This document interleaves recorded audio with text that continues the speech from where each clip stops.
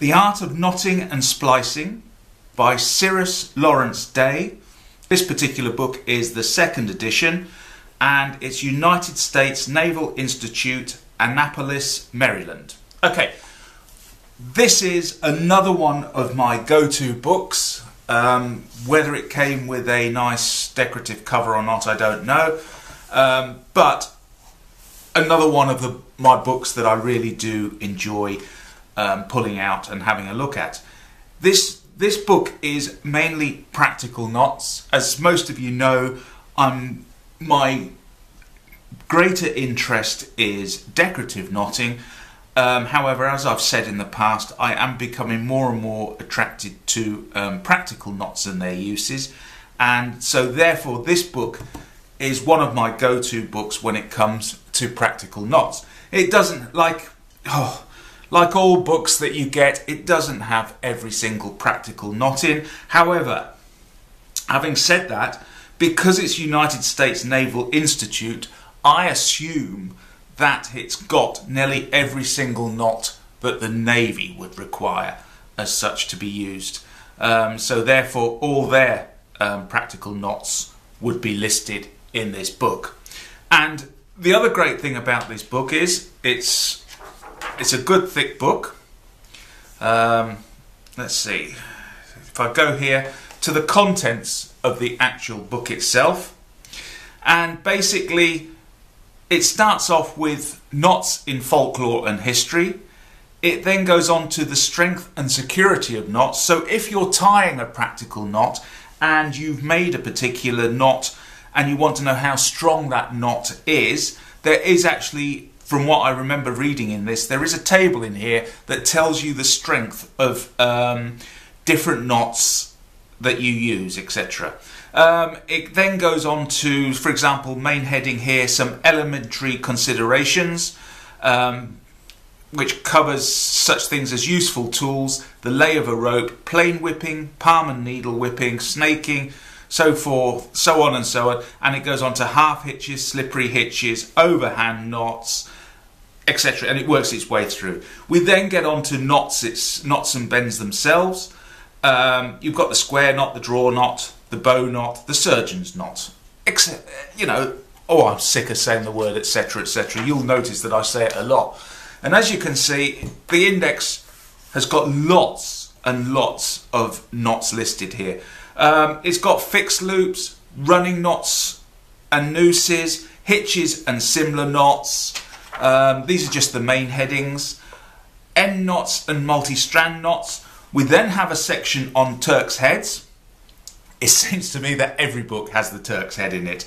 A friend of mine, he once wrote a book on knots, and he personally hated, in fact his name was Gordon Perry. Gordon Perry, he's written a few books, ex-Royal Navy, I think he was Lieutenant Commander RN, retired. Sadly died, I think it was last year. And when I used to talk to him, he used to hate the Turk's head knot, simply for the fact was that the Turk's head knot was mainly used for covering up any sins underneath it. So in other words, if you were working on a piece of rope and you wanted to finish it off, easiest and simple way is put a Turk's head over the top of the little bit of mess that you've got at the end of your rope, and that cures the problem. So he hated that knot for that particular reason. So anyway, yes, so there's a whole section on Turk's heads knots. Then we've got another section on some sennets, which has got the plain sennet, square sennet, flat sennet, and so on. And then we've got the bibliography and index. So, and the other thing that I do like about this book, okay, one dislike is I do like my books to be in ring binders, simply for the fact is this book's not so bad. When you open it up on any page, like for example here, it does stay open. But some books, when you're working with them, you've got to weigh it down with something to keep the page open as such. The other thing I like about this book is, I know previous books I've shown you have got drawings of the knots in, etc. But one thing I don't like about a drawing in a knot is it's too perfect. Somebody has taken their time to draw the finished knot, and sometimes when you're tying your knot, to get your knot to look like the drawing, is pretty impossible. But in this particular case, it's all photographs. Photographs also with including little directional arrows to show you how to tie the knot itself, which direction, which cord should be pulled through which.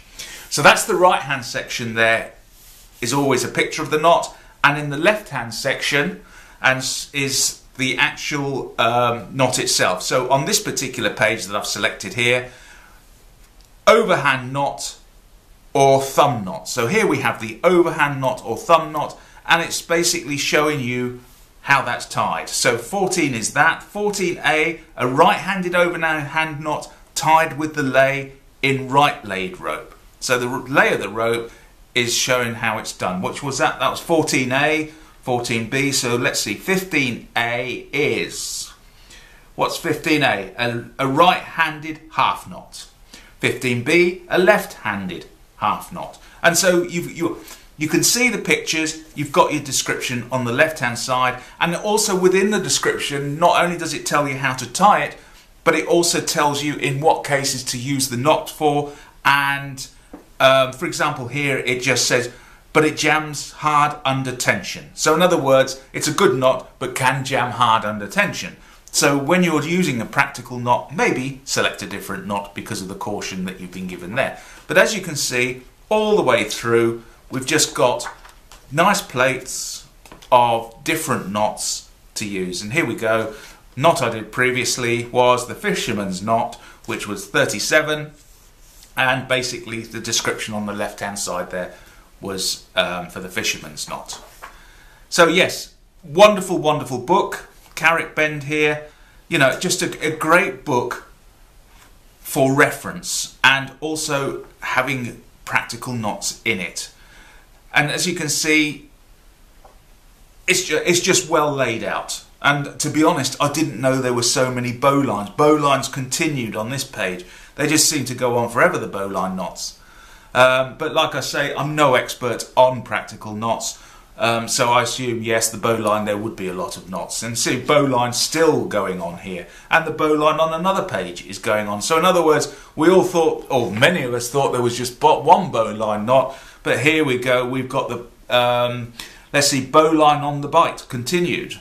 And so it goes on to that. And we've got the Spanish bowline on the next page. Gosh, that knot does get a lot of use. And then we're going down to the perfection knot, for example. And, you know, it's a great book. And like I said, because it's done by the Navy, sadly not the Royal Navy, but the American Navy, I should think it covers nearly every single practical knot that the Navy itself would need to use. And as we go on, you can see here, it's just page upon page. Even, for example, here, creating a derrick, shears, tripod, triangle, the scaffold hitch, all listed in here as well. Barrels, look, we've got a barrel of beer in our cellar.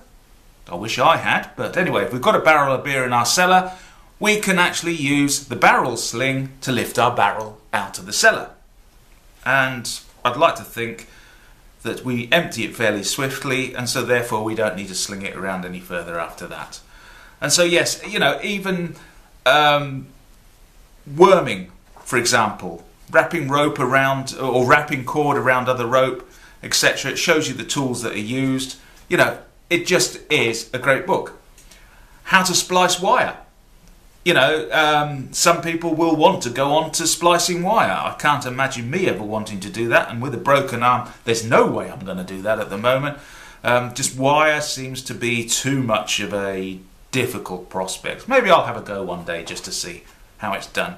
And you can see here, you know, just more and more. And here's some decorative stopper knots as such. You've got the double wall knot, the diamond knot, and the double diamond knot listed on this page here. And as we go through, oh look, here we go, the Turk's heads now have appeared here. So here's the Turk's heads knot, and it's just another knot that the Navy would use as such. And we then get on to our sennets. So we have our different sennets, square sennets here on this page, flat sennets, and then finally we're into the bibliography. And let's see how many pages this book is. 224 pages.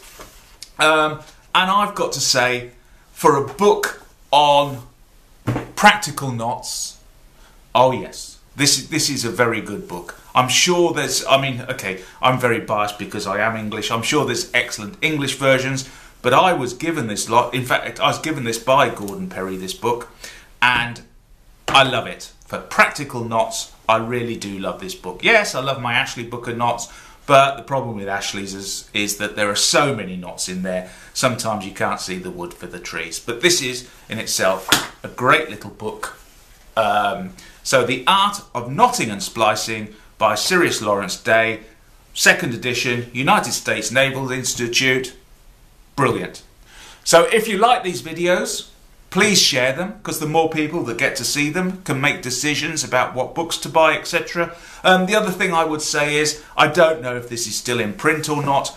Take a look on eBay, Amazon, to see if anybody's selling these. This book is a good book if you're into practical knots. And the other thing is, if you also like the videos and you want to see more of them, just hit the subscribe button somewhere on your page here. Okay, and so that is The Art of Knotting and Splicing. Thank you.